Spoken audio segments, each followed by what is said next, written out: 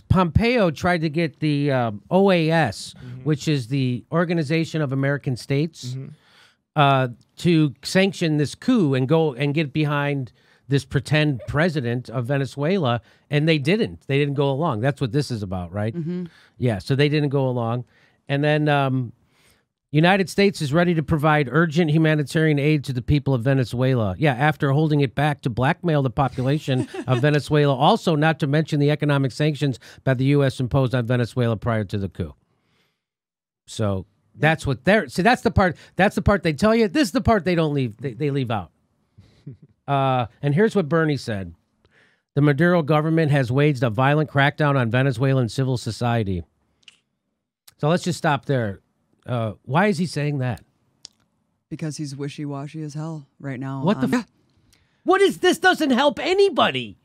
You responded to him, didn't you, Mike? I did because because there's two fallacies there. I mean, one is that the violent crackdown on peaceful protests just not true. And if you look at the deaths, the majority of them were caused by opposition protesters. And so in armed clashes, you would expect deaths to be on both sides. But then also this idea that Maduro unconstitutionally dissolved the National Assembly and replaced it with his own pro-Maduro Which assembly. they can compare to like Congress. Like, oh, he dissolved Congress. That's Right. like what they say. It's absolutely untrue. I mean, when the opposition won the National Assembly in 2015, which mind you was the first election that the opposition won since 1995. They were smashed in every Democratic election year after year after year, and they have elections about once a year. The first time they take a majority, get a victory in an election, 2015. From that point, they were acted like the corporations in the U.S. does. They tried to sabotage the government. They refused to function. That was the job of the National Assembly. The job of the National Assembly is to pass laws, right? You know how many laws they've passed since 2015?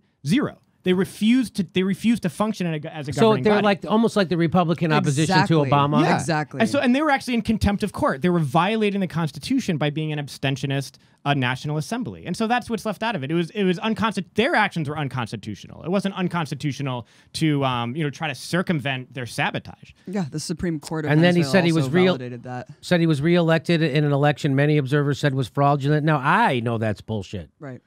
Go ahead, you can answer it. I mean, they've had, again, dozens of elections in the last 20 years. Jimmy Carter Center a couple of years ago said it was the freest and fairest elections in the world. And the Jimmy Carter Center monitors elections now. When I tell people that, they're like, that was a couple of years ago, but there's been an authoritarian crackdown in the last couple of years. That's not true. There's international observers that come all over the world to monitor these elections. Last year, 100 polling centers were attacked by opposition mobs. That's how much they were trying to make people scared to not vote. Right. But yeah, I know people. Dan Kovalik went and observed the election. I mean, Heads it's of just former simply, heads of state it's went and just observed the simply election. not I mean, true. there's zero reports of. And so, sorry. Yeah, no, that's it. And so he's just every sentence here is wrong. Yeah, it's like he had to. And just, so this is what the fuck, right? What Right. is I don't. Yeah, that's why I told him. I said you need to strongly condemn. Unequivocally condemn this, Bernie. No mealy mouth. Oh, no. Where is your condemnation about what Trump's doing? And I didn't see that at all. And I was extremely disappointed. Tulsi Gabbard got it right. Tulsi Gabbard got it right. She was the first one out there getting it right. Well, first of all, let me. Good for her. Ben Norton says this is a very bad statement talking about Bernie. Yeah. Venezuela's U.S.-backed opposition has waged relentless war against the state, burning Chavistas, looting buildings, bombing police, attacking the Supreme Court, and the opposition keeps boycotting elections. It wants a coup, not elections. And so you go, oh, well, Bernie doesn't know that. Why the what? Does Bernie have a bunch of eighth graders working for him? Everybody who works for him's got gray hair or is bald. They're old. They know stuff. They've been around. They've been reading. You're not informing Bernie, or you're just gonna do bullshit. The whole reason why people like Bernie is because he's not a bullshitter. And so now this is bullshit. This is bullshit, and this is his staff telling him to do bullshit. And if you notice the last part of his statement, someone was like, oh, you didn't see the 3rd out of 3rd tweet, like 3 out of 3. I was like, no, I did. It's fucking bullshit because he doesn't even mention the coup that the U.S. fomented in Venezuela in 2002. He's like, we must not go down the road that we did. And so he does say, yeah, so I don't have that 3rd, but he does say we shouldn't do this, right? But it was like kind of like, he's like, let's not go down that road again. It's like, well, we're going down it right now. Right now, we're doing it. And also, guess what? It already happened in 2002. So you missed that in your list. Right. So there's a lot of problems here with Bernie's statement. I think what I would say to him, I really would urge him to go to Venezuela. Because I truly believe that Bernie believes that we can build a mass movement of young people who want free healthcare, jobs for all of these great progressive things. If he went to Venezuela, he would see that that movement he dreams about having here is the Chavista movement in Venezuela. And that for him to say Maduro is terrible and is doing all these bad things, it's like him saying that about his own movement here. You know, it's the same struggle. The worker struggle has no borders. And so fighting for the rights of workers and poor people to be in power in Venezuela is fighting for the rights of workers and poor people to be in power here in the United States, which I know he wants. And so I know that if he saw it with his own eyes like we did, he would not be he wouldn't be susceptible to the kind of propaganda about what's happening, because he would meet the people and see that the poor and working masses are not just pro-government, but like active everyday participants in the democratic movement there. Propaganda is a hell of a drug. So and here, I think Bernie's susceptible to that too. Here's Tulsi Gabbard's statement. The United States needs to stay out of Venezuela. Let the Venezuelan people determine their future. We don't want other countries to choose our leaders, so we have to stop trying to choose theirs. That's what I would like to have heard Bernie say. Mm-hmm. Yeah. Instead, and here's Nancy Pelosi. America stands by the people of Venezuela. That gives you a double CK.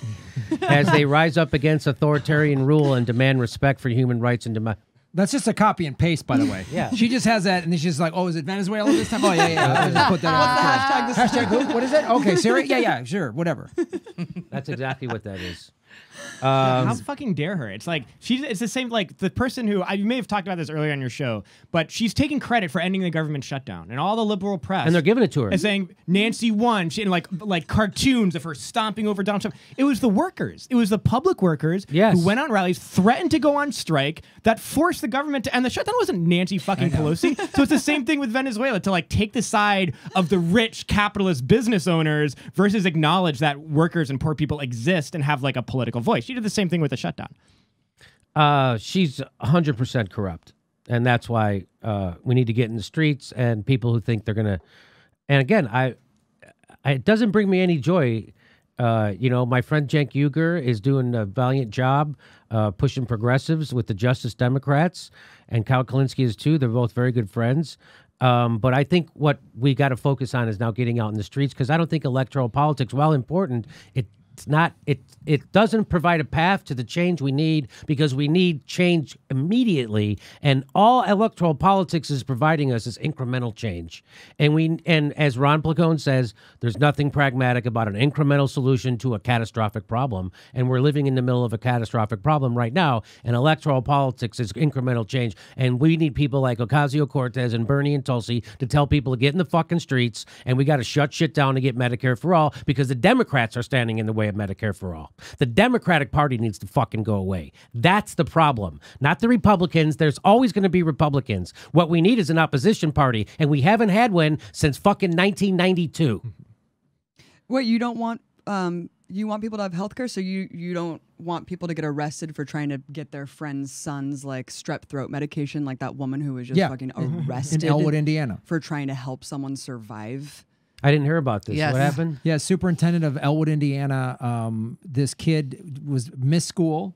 She went to his house. He had strep throat, went to a clinic. He was denied at this one clinic because he doesn't have insurance. She then went to another clinic and said she was... he was her son. He's my son. And he got health care, and then they arrested her. She has like a mugshot and everything. Yeah, that's the thing. The USA Today put this mugshot, like the one you would do for a teacher that like slept with a kid or beat somebody or is fucking dealing drugs on campus. That's what they made the woman. I'm giving health care. I'm giving health care. Strep throat, which I don't know. Has serious complications and consequences if it's not taken care Yeah. of. And you're the cop who arrests that. That's the same cop who arrested Rosa Parks. Yeah. That's the same cop. That's how cops think. Just so you fucking know. Yeah. What a beautiful country we live in. My dad was a cop. We had this conversation, and I told him, I said, Dad, how do you arrest people for drugs when you fucking smoke cigarettes and you drink? And he's like, well, it's not for me to decide. It's for the judge. I go, really? That's what you would have said to Rosa Parks, I bet? You would have said that to Rosa Parks? And I knew I fucking had him, right? And he goes, no, I wouldn't have said that. I fucking got you. At least he admitted it. Right. But that's how cops think. And I know how cops think. I lived with them my whole life. So then this guy comes back to Bernie. Actually, none of the observers that went there, including the UN, said that the elections were fraudulent. It was the U.S. who sent no observers, and the opposition who refused to participate who claimed that. As a matter of fact, the opposition begged the UN not to send observers, as you pointed out. Yep.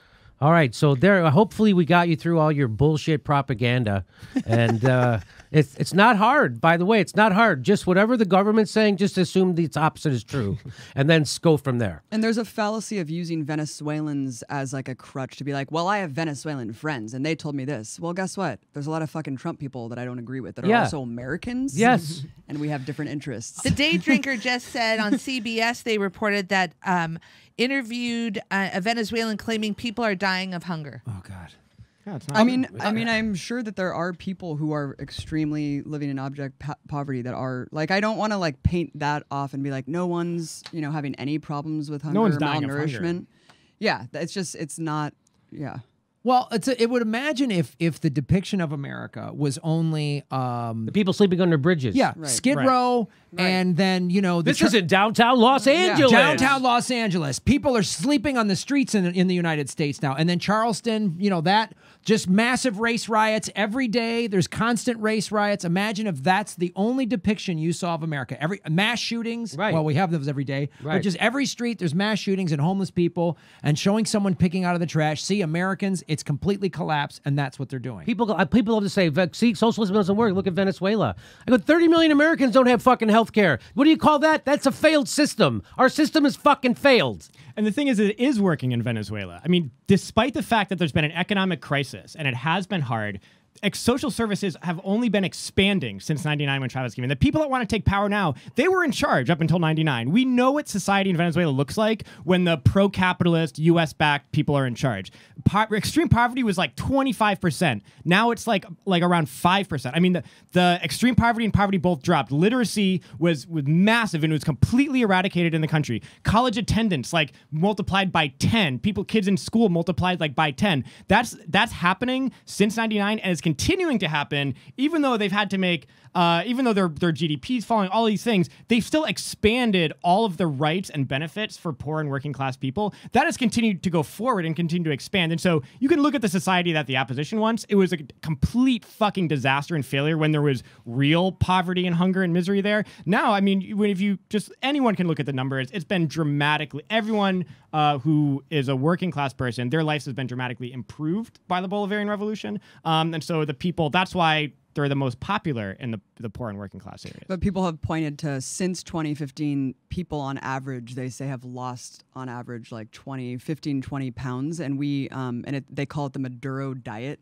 And so this is a thing with when the oil prices really plummeted, food became more scarce. And again, sanctions exacerbate the hell out of that. And so, of course, formula, things that do help the nutrition of newborn babies and stuff, of course, that's going to be harder to find. Look at Iraq. Look at the genocidal sanctions there that killed 500,000 babies. So you can't uncouple those things. But yeah, I don't want to paint it with a broad brush and be like, no one is having any problems. There's obviously severe problems. But again, we cannot isolate that without understanding how the U.S. is fomenting this. And we go through downtown Los Angeles every day, and I see like grinding poverty and desperation, like absolute misery. When I was in Venezuela, we went to the opening of a new apartment complex. They've built 2 million brand new homes for poor people in Venezuela, and we went to a ceremony where they were giving out keys to all these poor families, hundreds of poor families coming up and celebrating and getting the key to their new home. And the places were like nice. These were like nice ass apartments with like TVs in them, big flat screens, things like that. That's what's happening there. So like so for people to tell me how like miserable whatever it is there, like I see misery here. I didn't see the type of homelessness in Venezuela that I see here. In fact, they have the lowest homelessness rate in all of Latin America, Venezuela. But here in the United States, I got 200,000 homeless people just like in our like radius of where we live. Yeah. It's unbelievable. You don't have to go downtown LA. They're under every bridge. Everywhere. Absolutely. Pasadena, they're under bridges in Pasadena now. I mean, you go. I was at the West Side yesterday. I had to go do a thing on the west in frickin' Culver City. They're underneath bridges, and then it's unbelievable. Oh, Venice Beach. A friend of mine saw a guy shooting heroin into his arm. In Venice. Like again, so this is the capitalist success story, Los Angeles. Yeah, these are capitalist success stories. Well, I want to remind everybody, Empire Files on YouTube. Yes, and Media Roots Radio on SoundCloud. But yeah, Empire Files on YouTube. Subscribe. go to @Empire Files on Twitter to get all our clips of the Venezuelans we're talking about. We're not speaking for Venezuelans. We're relaying what they told us, and so you can hear their voices there too. And Eyes Left Podcast. Eyes Left Podcast is an anti-war soldiers and military podcast.